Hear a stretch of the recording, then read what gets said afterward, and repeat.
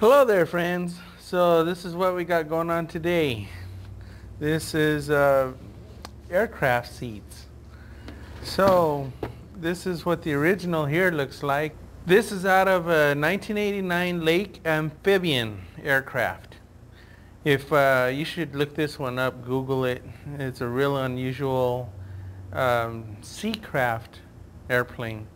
So anyway, the customer, he had a few requests. I always make a seat to a customer's specification. So what he wants is he wants a 10-inch taller backrest to use as that way he has some type of a headrest. He's going to go with a gray leather seat insert with blue on the outside, and it's going to be all leather. What I have here is the foam seat already made up with the extended headrest and the FAA certified burn test foam. Super expensive foam. Doing the unboxing now. And by the way, nothing on my channel is ever sponsored. I pay for everything myself.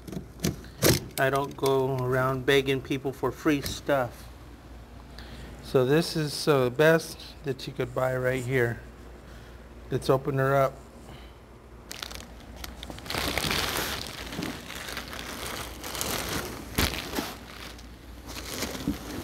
There she is. Walk us here over to the table and we'll see what we got. What I got was 2 large hides in blue and 1 large hide in gray. Let's get it out of the bag. I think pretty heavy. Come on. I was just going to cut it off. I thought it was just going to slip off.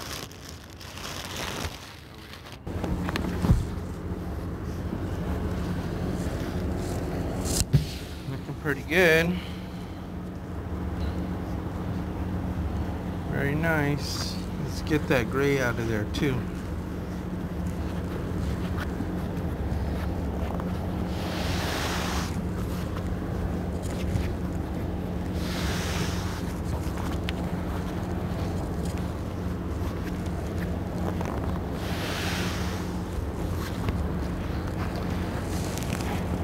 There's the gray. Well, it looks like what I got for gray was half hide. I remember that's all they had available. So I took it.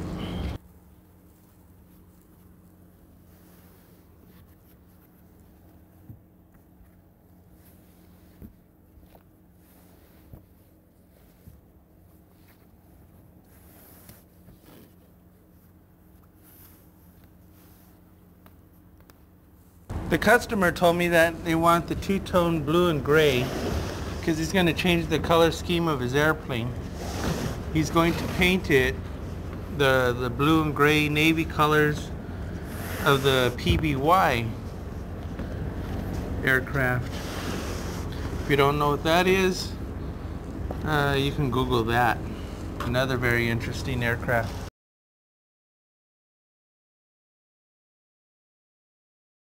As you can see from these new size and shaped seats, that I'm going to have to do a lot of fabricating.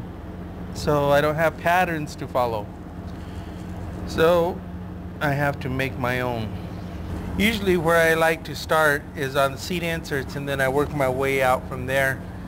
So I'm going to go ahead and get these seat inserts marked out, measured, drawn out, trimmed out, and I'll see you back here in a little bit. Don't want to bore you with all the boring stuff.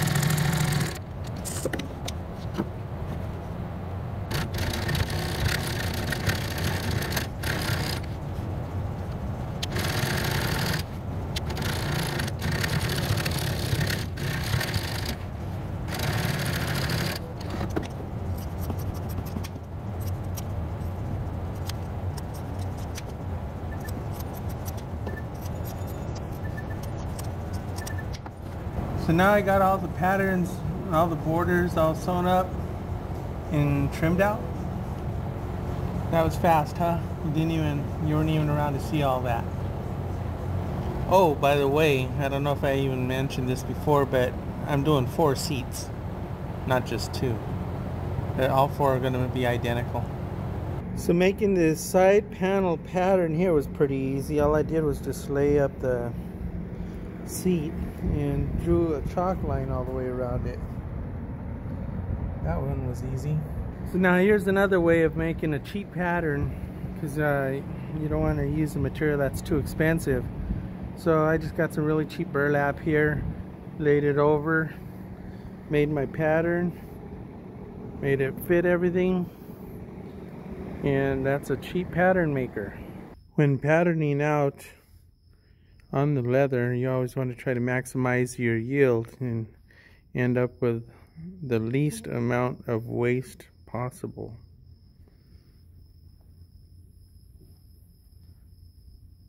Well, my friends, how's that for a before and after?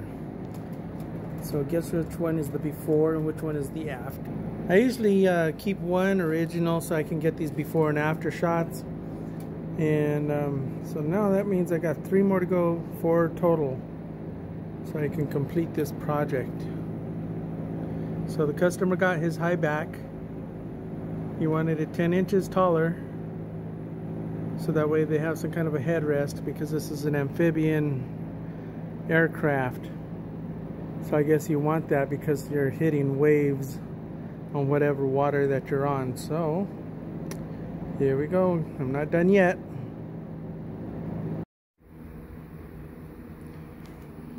Foam, foam, and more foam.